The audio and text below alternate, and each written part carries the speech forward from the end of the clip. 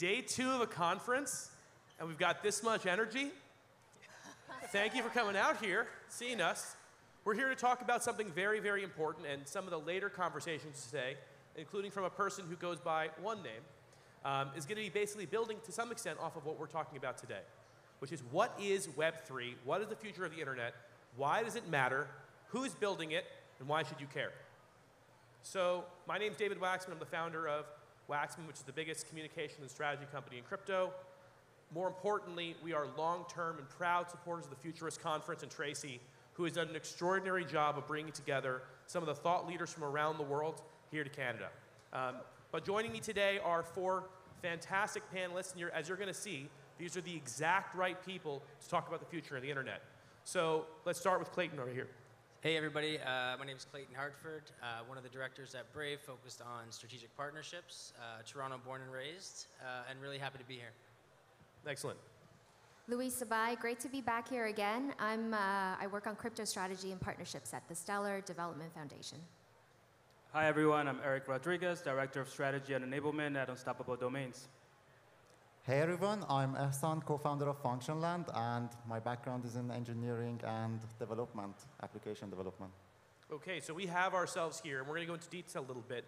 People who have created the front end, very often the first way that people access Web3 with Brave. We've got people building the infrastructure that can often go to the very last mile in countries around the world with Stellar. We've got Unstoppable, which is building some of the NFT platform and really core infrastructure that's literally why we're going on Web3, and Functionland, which is very important in the accessibility of it, the core storage infrastructure. So as you can see here, assembled are experts who can talk about how Web3 is going to be made and why it's different. So let's dig straight into it. I have one question that is super simple that no one ever seems to be able to answer. Maybe you guys can do that. What is Web3? Why don't we start with you? Oh, yeah. So really, and by the way, make sure this is an answer that actually makes sense, please. I try. So what is really Web3 beyond hype and speculation? Well, I believe Web3 is this tool set that empowers users to evolve into owners. Basically, like the only other group that calls consumers users are drug dealers, and we can do better than that. So basically, Web3 is changing don't be evil to can't be evil. And, Blockstack thanks you for using their tagline. And actually, you know, Web3 allows me right now to store my money in a piece of flash drive, give it to you without any intermediary, any middleman. That's something very powerful, and we believe that we need to do the same for data, because data is the new gold. So that's what we are doing at Functionland, basically decentralizing data. And you know, like the difference between Web3 and Web2 is very apparent in the words we use. Like Web2 is all about customers, bringing customers, expanding customers. Web3 is about your community. So you're talking about the theme at this point. Okay, but we'll go into themes in a little bit, but let's stick to the definition for a moment. Louisa, you had an interesting definition of Web3. Sure. Simply put, I think Web3 gives users the option to take back the ownership, should they choose to want that control. Okay, so that's neatly defined. I like it. Eric, what do you think? I think another aspect of it is to allow users or individuals to own their identity, right? So meaning that they're able to say, I am Eric Rodriguez.crypto, and this is all the data attached to me, and if I want to give you access to that data, I'm able to decide if I'm going to do that or not. Okay, so there is a permissioning element, but there's an identity element that's a prerequisite to that. Is that correct? Yeah. Okay. What do you think, Clayton? So I agree with all of you guys and girls, but I'm just going to keep things really simple for those that are just kind of learning about this. If you think of Web3, one word is just decentralization. Now, 2 words that kind of represent decentralization, it's freedom and control. So you have more freedom on the internet, you have more control over your data, whether that's your identity, whether that's your digital footprint as you surf the web or you search anything online. And it also gives you more control over that identity, and I think we're all here because we want to have more control over our assets. All right, well, 100%. I think you've given us a great place to jump off. Brave initially was known as a web browser. Yep. Is this a sneaky way to get people into Web3? No, no. I think Brave started off as an idea from the creator of JavaScript, who's also the same gentleman that created Mozilla Firefox. So he's a professional at creating browsers. I like to kind of consider him as like the Gandalf of the internet. And we're really focused on privacy and security. And we want to really, when people think of privacy and security online, we want them to think of Brave. So we've kind of dominated the browser space in terms of Web3. You've had extraordinary growth. Yeah, we're at about 62 million monthly active users, adding about 4 million users every month. Give them a round for that one. So naturally, starting off with a browser, what do people do in their browsers? Well, they spend most of their time and most of their attention in the browser. But we also spend a lot of time with our search engine. So Brave now has a search engine. Brave now has a wallet. It's one of the only wallets that actually ships natively to your browser, so you're not downloading potentially malicious extensions. And we've also kind of just scaled out our product line to video conferencing and a lot more that I can't talk about. Okay, well, we'll talk about things you can talk about today, including that search engine, which I think is very important, and I think we're going to be talking more about the principles, as you were saying earlier, of why Web3. At Stellar, of course, you're thinking about inclusion. Is Web3 legitimately going to be more inclusive than Web2? And why? Good question. I think we all have a role to play in driving forth the growth of Web3, and I think Stellar specifically has always been focused on building that bridge between the physical world and the world of web. So I would like to think that Web3 can be built more inclusively compared to Web2, because you look at right now, if you can't access the web, or if you can't access the things that you will ultimately be paid for on the web, how can one benefit from a new version of Web 2.0? So to some extent, I'm optimistic, but at the same time, let's not forget that we still need to pay for food. We still need to be able to pay our rent. And how do you provide that on and off ramp into the world of web? Yeah, well, I mean, it's worth noting, right now, most people cannot pay their rent in crypto. They cannot. Not in Bitcoin, not in Ether, not in Lumens. Not in Lumens right now. Hopefully we'll get to a world where stable coins can be used to pay for rent, to pay for food, because I think that's probably more palatable for a regular user to know that their assets isn't going to be moving as volatile as Bitcoin or Lumens. Well, we've seen millions of people, of course, initially in the run-up in 2017, 2018, buy Bitcoin and other cryptocurrencies. We then saw a really interesting phenomenon that was accelerated in early 21, which was the rise of NFTs. It's likely that many millions of people, of additional people, new people, have begun their Web3 journey for the very first time with NFTs. What's Unstoppable's view of the future of NFTs?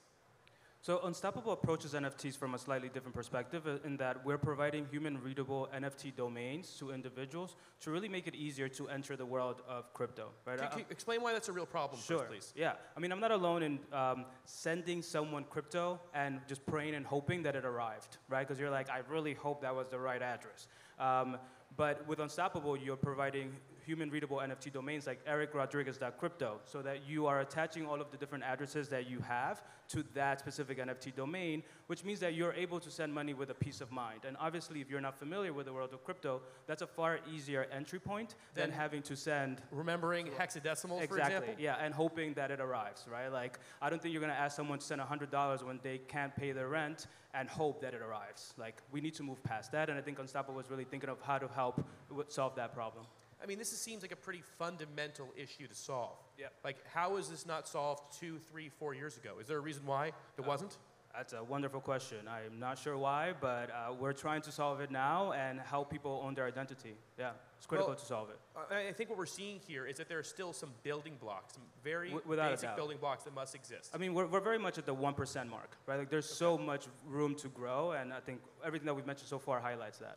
What does Functionland think about this? I mean, storage is a very important part of Web 2. And in fact, and I perhaps this is controversial, but I'd say that AWS, Google Cloud, and others have done a pretty good job of making storage, cloud storage, accessible to regular people, to regular businesses. It's not all that challenging. It's easy to spin up. What's the problem with Web 2 storage? Well, first, the thing is, it's not just the storage that AWS and Google is doing. It's organizing and processing our data, our raw data, creating knowledge out of it. Like, I put my photos on Google Photos. They tag my friends. They tag the date and location. That's what we are getting from them. And the problem here is actually, I can elaborate it with exactly Google Photos. Like, it started as this free application, very innovative. Features was being added to it frequently. And users trusted it. They put years and years of memories there. And after they had this edge over competitors, they created this monopoly. They stopped the innovation. Last year, they rug pulled millions of users, ending the free tier. And guys, this is insane that a big company rug pulled millions. So the biggest companies are the ones doing the most impactful rug pulls? It's not just NFT scammers? Exactly. Okay. It's big companies rug pulling us, and we don't have any other option to turn to. What am I going to do? Am I going to Microsoft? It's the same thing. So we need an alternative, and that's what we are creating at Functionland, an alternative that is people-owned. I back up your data, you back up my data, so you are the owner of your data. It's no one else, no central entity. And to be very clear, you're partnering with other experts, I should say, and organizations that are trying to tackle, for example, NFT storage, decentralized storage, decentralized compute, and other types of services. Is that correct? Exactly. Actually, we are trying to partner with all Web3 creators. As I said, Web3 is all about collaboration, not competition. So we partnered with Filecoin Protocol Labs on our protocol side. We really would like to partner with Brave and Unstoppable Domains to create this decentralization into the hands of people who want to have websites, personal websites on their own storage, and we go from there. Okay, so then I think that leads into the ethos of Web3. I think we've well defined what Web3 is, and you've seen there's a number of definitions, but most of them have to do with some semblance of user control of data. As far as whether or not that's important, I think that's something worth talking about. But before that, let's talk about some of the guiding principles behind this. Because there were guiding principles to, before even Web 2, the internet in the first place. Let's not forget that this was something that was initially invented for military applications and for essentially academic applications that would benefit the military in the United States. And it's expanded since then, and it's become the place, for example, where information was meant to live free. Maybe that's a definition of why the internet existed in the first place, when we saw that encyclopedias like Wikipedia could exist. What do you think is the driving force behind why people will adopt Web3? Are they today afraid, Clayton, that their data is being mined? Is that the real reason? Are people that worried about large corporations? Or do you think there's something deeper? I think that people are just starting to wake up to the fact that we don't even own our own digital identities, and that our entire digital footprint is actually being owned and manipulated by all these random third parties that we've never heard about. And I really think that this is going to change, and I hope everybody here really takes note that you can kind of take your identity into your own hands with Unstoppable Domains. You can put up a shield and block cookies and third-party trackers by using the Brave browser. But I kind of use this example, back in the day, people used to smoke in hospitals. People used to smoke cigarettes in airplanes, smoke cigarettes in classrooms. And we look back and think, that is so fucking crazy, right? And I think that we're going to look back and say, wow, I just gave all of my closest personal information to the Facebooks, the Googles. I even created an Instagram account for my baby. And you're just giving all of that away. And it becomes more difficult to take that information away from these corporations and into your own hands. And I think that with Web3, we're going to be able to say, hey, you know what? I don't trust you guys anymore. I don't like what you've been doing in the press or with politics. I'm going to take my data off your platform, and you'll never have it again. And I think it's time for all of us to kind of just put our shields up and to take things into our own hands. Wow. That sounds pretty powerful to me. But will people do that? Do you think that there's actually a drive, Louisa, for people to go and go off-platform with these things? Because, to be honest, and let me make an argument, first pro, but I'd love to hear your stance. In the age of the upcoming metaverse, where our lives are increasingly via AR, via VR, perhaps some other experience, going to be digital. Our digital identities go from more than just an aside, more from just something that we only care about with a function of our day. Screen time on my iPhone tells me I spend way too much time looking at things. And perhaps people will become afraid in the future to an extent they're not today. But is this a real problem, or is it one we're manufacturing? I really think it depends on who you are and how much you care about these large tech companies owning that piece of information and possibly targeting you with ads that you otherwise wouldn't receive. I'm a little torn here because from one side, I feel like I get annoyed receiving all of these Instagram ads every time I type something in WhatsApp. I feel like someone's listening. But at the same time, I would much rather have these targeted ads versus things that I don't care about. And at the end of the day, I do think some of these there's a time and place for centralization. And the example I like to use is during the pandemic, Amazon came through with toilet paper. Shopify came through with enabling small, medium businesses another option for them to sell their goods and services on the internet.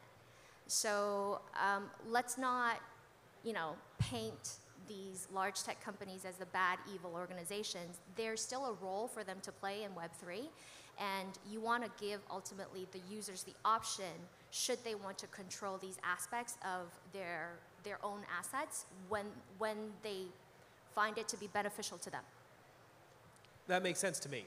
It seems super practical to potentially embrace them. But I also would think perhaps some of these organizations are innovative enough to be experimenting today. Maybe they're going to make use of the technology that all of you are premiering right now because they know that that's what users are going to want in the future, and they'd rather cannibalize themselves than be eaten alive by competition. Without a doubt, I think that's the case. I mean, just going off of what Louisa was saying, I think it comes down to financial education, right? Like, individuals need to understand the power that they could hold if they own their data. So if we think about last year, for example, the big Web2 companies made $100 billion by selling your data, right? If you think about the creator economy. You said $100 billion? $100 billion, yeah. If you think of the creator economy, Andreessen Horowitz released a report of the state of crypto in May that said that Facebook was paying per creator 10 cents, and OpenSea was paying $174K, right? I'm not saying that we're all gonna make $174K by owning our data, but there's a real financial impact by us being able to be the ones that control the narrative. Even getting a discount would be awesome, right? Like, if instead of Nike paying Facebook to advertise to me, I was able to tell Nike, I'll tell you my shoe size if you give me a discount, and I get a 25% discount because Nike doesn't have to pay Facebook anymore as an intermediary. That's a win, right? And I think this makes sense to me as a consumer. Yeah. This is a real reason to use Web3 exactly. tech. Yeah. But Nike just doesn't want your shoe size. They want more. But okay. What do they want to know? What else do they want? Do they want my genetic code? Not yet. But maybe they're gonna, if you give them your genetic code, they can customize the right shoe, the right, Or maybe they turn into a data brokerage because they make more money doing that than they do selling shoes. Potentially.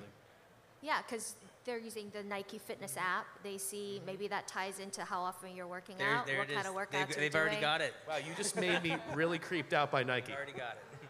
I never would have thought that. Okay, so I guess where do we go from here? What major problems, I guess, perhaps collaborating together, could we solve with Web3 that aren't being solved today? I'm sure many of you are dreaming about the building blocks that you're making today, coalescing with others to try and solve a material problem. What needs to be solved that isn't today? I'll jump on. I think a big problem that exists today is security. So we're seeing every month, every year, every quarter, every week. Every day there are people getting scammed in Web3, and I think that we need to all take security into our own hands and not be relying on third parties for our entire digital wealth. And I think if we all come together, whether it's just everyone on stage here, everyone that has a booth here, just coming together to take privacy and security together, I think this world will be a better place. I mean, identity theft, speaking of security, is a real problem. It has destroyed many lives. Many people here have probably had their credit card stolen before. I mean, is this something that you think that together we can solve? Yes. And then how? Like, legitimately? Well, I think one thing that I'm thinking about is just, you saw the situation with Solana, or it was a situation that happened on the Solana blockchain and had to do with many of the wallets. The Slope wallet and there was someone able to gain control of these wallets without having the person involved at all. And I think, you know, how can we partner together? There's some people here working on hardware. There's some people working on software. If there's ways that we can do a better job of authenticating access to wallets, authenticating transactions, I think that's how we can all fix this problem. Anything else come to mind? And actually, there is one thing that I believe we should solve to make the blockchain and Web3 into the consumer's world. That's the utility of it. Like right now, Web2 provides a lot of diverse utilities to us, like from everything we do, that's on Web2. So we need to have the same experience for the users in Web3. Like they should have the same YouTube application, the same Netflix applications in Web3. And that would what would be driving the Well, so that gets us into adoption, I think. That's really what you're speaking to. And right now we've seen, I believe, that the rise of NFTs have been a vehicle for adoption of this. The fact that large brands that people are used to have embraced Web3 through NFTs has made an impact. And I know many of you probably, you know, would shit on McDonald's for it, but I think it's actually a good thing. Finally, people have a reason to own a wallet without necessarily having to buy crypto in the first place. But what are the other ways for us to get millions or even billions of people on board this? I mean, I think at Brave, you've been thinking about this problem very specifically from one side. And I'd love Stellar's opinion as well on the matter, because you're thinking about a totally different subset of the global population. But at Brave, how are you thinking about how to get more people involved? I think at its core, we're just trying to build a safer internet experience. So if you have someone says, hey, you know what, download Brave, it blocks YouTube ads. Or hey, download Brave, you're going to get a cleaner experience to read articles. And then all of a sudden you realize, whoa, I actually have a Web3 wallet built into this browser. And wow, I just started earning basic attention tokens from passively surfing the web. Now you have 62 million people around the world that are participating in Web3 without anybody even knowing about it. And I think it's just all about user experience and keeping things simple. What about inclusion? Yeah, go on. Let me add on to that. So think about the people who actually don't have access to crypto right now because they don't have bank accounts or they don't have a way to transfer money onto an exchange to access crypto and then purchase BAT. Through Stellar and our MoneyGram partnership, you can actually physically walk into a MoneyGram store with cash where they will convert USDC on Stellar and then have it deposited into your crypto wallet. So maybe we can build something between Brave and Stellar where your wallet can hold USDC on Stellar. Love it. And then, you know, magnify the users that can access and, you know, get involved in Web3. Or maybe even have some sort of, I guess, further mechanism for people to download Brave. Beyond simply the wallet existing, maybe there's a discount of some sort through some third-party retailer that's only activated via downloading Brave. There we go. But I mean, these things are important. They're not just conversations. This is how millions of people are going to finally use technology that everyone in this room already cares about. And so I don't think this is just pure philosophy. I know it starts there. That's the thing. We were talking about why Web3. It's easy for us to philosophize. But I think what really matters is for us to be talking about how it's going to practically go and help lots of people. Whether it's a discount, whether it's a new way of financial inclusion, whether it's simply a cleaner browsing experience. These, to me, at the very least, feel like reasons to adopt Web3. Reasons to believe. And I think that's like what we are talking about here is making it more accessible, easier for anyone to jump on. Like if we make it something that anyone can experience with a few clicks, I believe many users would jump on and start using that Web3 application or that use case. But if they have to run scripts, they have to, I don't know, like sit behind a computer and read lines of codes, obviously the less people would be interested in doing that. So we should make it accessible. I think that gets to interface, right? Like as builders in the space of Web3, we need to be cognizant of how we're onboarding users, right? And making that onboarding flow as intuitive as possible and as easy to access. And you got to think about the bridge between Web2. There hasn't been a lot of that always in crypto. I mean, my God. A lot of this stuff's complicated. It's very complicated. And you got to think about the bridge between Web 2 and Web 3 if you're really trying to hit that growth, right? It's like when you purchase an NFT domain from Unstoppable, you can use a credit card to do that, right? And that's kind of that easy transition for someone who doesn't know anything about Web 3 to start entering the space. And I think we got to think about that a bit more as we're building in the space. All right, so there's another element to all of this. And I think this is both important from financial inclusion, important from a mainstream adoption perspective, which is we've seen the rise of play to earn, almost anything to earn, move to earn.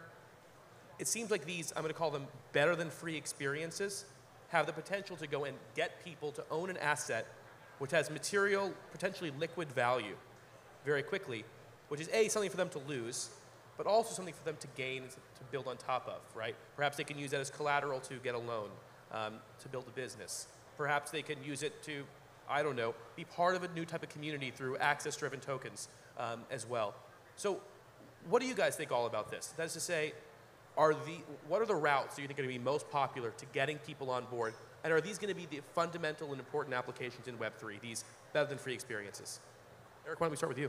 Yeah, I mean, I think it's about incentivizing people to check the world out, right? But I think it's also helping them understand how to make their lives easier. So play to earn being one example, but I like to think of medical data, right? So for example, today, if I go to my doctor and I'm moving to a new city, I have to have my doctor transfer that data themselves to the new doctor, right? And they won't give me the data. So if I'm all of a sudden in Canada, I'm not from Canada, I'm from New York, something happens to me, I don't have my medical records with me to be able to let the doctor know how to treat me best, right? So I think if we're able to own that data ourselves and carry that data with us, the chances of us getting an accurate diagnosis increase dramatically. And that's huge. That's like, you're actually gonna save my life. That is going to, if people understand that, that is going to change how people feel about Web3 and wanting to explore and build more within that space. Just one thing I want to add is we are not like Web3 builders are not incentivizing like storage or playing. These are data that is by nature valuable, and right now the value is being captured by like a third party. We are just enabling users to capture that value themselves. So when we say play to earn, it's like not earn from us, it's earn from your own data. So you're saying, so that's the ultimate, I should say, initial or originator of value is your own data, your own identity, your own time. Exactly. And perhaps your own that's by attention. nature. Your own attention? Yeah, absolutely. Okay. So what are we missing? What do we think is most important in the Web3 space that's been solved? I asked this question previously. We've had a couple minutes to think about it. What's missing? As I said before, I believe utilities is still missing. Like What does utility mean in this case? exactly the same experience that users get from the cloud, from the applications that exist on the cloud, on this new like Web3 space. So we need to replicate Web 2, but better. Is that correct? Exactly. Okay, better, faster, cheaper, built on Web 3, with the right motivations behind it. Yeah, you know that we have like Google Chrome on the other side. We have Brave that provides the same functionality. That's an advancement. So we need now a YouTube, a Netflix, like applications. So is this kind of like skeuomorphism with the iPhones, where initially when they came out, it looked like a notepad, but eventually people got it and they no longer needed that reference to something physical paper, something like that? Yeah, you know, like actually interesting that Peter Schiff once said Bitcoin doesn't have any value because if you drop it, it doesn't make a sound. So it's not a sound money. And we Web3 builders are creating the sounds and shapes for Web3. So adding utilities to it, it takes time. Like Web2 has been around for a couple of years, so it takes time, but we are getting there. Like we are adding utilities to it. Well, we have just a couple minutes left, and I wanted to back up and talk a little bit more about that search engine. So I think everyone here knows, I think everyone probably in the whole world, even if they don't have the internet, knows that Google has been the repository of almost all data in the world. They have been collecting, not so silently, everything we search, everything we look at. Very often our phones are run with Google operating systems. I mean, this company, the Don't Be Evil company, is aggregating everything. But it's a big problem they've solved. The reason why Bing and others have not been able to outcompete them is it's really hard to get good, accurate search data. So how are you at Brave tackling this enormous problem, which I would say might be the most important thing in Web3? So I would say the first way we're tackling this is from building it from the ground up ourselves. A lot of the search engines that are alternative to Google, they actually rely on big tech. So they're actually relying on Google searches or Microsoft searches. So how we're solving this is doing it from the ground up. And then it's about education. So what's missing here? It's education. There's not enough people in Web3. We're growing at a good clip, kind of similar to how the internet evolved. But it's education and having people kind of wake up to what's out there, what's being collected, and just after this conference, go and tell 3-5 people about your experience here, what fascinated you, and start onboarding people into crypto yourselves. Have them download Brave, have them try out a new search engine. And the only way this search engine is going to get better is if we all use it. So the search engine is relying on people's behavior. Obviously, everything you do in Brave stays on your device. We don't collect it, but it's the only way the search engine is going to get better is if everyone here uses it. So would love your help. Well, that sounds like a pretty good mission for all of us. We have time for just one last answer, I guess stemming from yours here, which is, what are you most excited about, and what would you like this crowd to do if they could once they leave this stage? Louisa, why don't we start with you? I'll go last. Let me think about that Okay, one. fair enough. Sorry. Eric. I'm excited about seeing a future where there's a very easy interface where all of the apps that we're creating come together and allow people to control their data through that connection, right? I'll give you a silly example, but for example, I want tickets to the Adele concert, and they're very difficult to get, right? If I could have someone build some way for me to be able to let Adele know that I went to her concert in 2009 and I'm a loyal fan and I should be prioritized, right? Like I'm deciding what data I'm giving to Adele and company so that I could then get a ticket. Like building interfaces that allow us to share the data that's critical to us to get the outcome that we want and share and be rewarded for that fandom or whatever it might be, that I think would be a future that people will get excited about and really just be able to easily make that jump into the world of Web3. Okay, well, now I know what to get you for your birthday. Thank you so much. What do you think? Yeah, the future that we see is like a future that there is innovation happening because there is no monopolies. Like developers can create applications, open source applications, which are monetized, like making money for them. And people own their own data without like the hassle of going through a change. So they are still experiencing the same smoothness, the same applications of Web2, but owning their data, so no ads, no subscription fees, no surprises from So if you had a call to action for everyone here, you'd say learn more about why you should own your own data? I would say if you are still paying for your data, for your apps, go check out decentralized storage and see how it can help you. Okay, well, Louisa.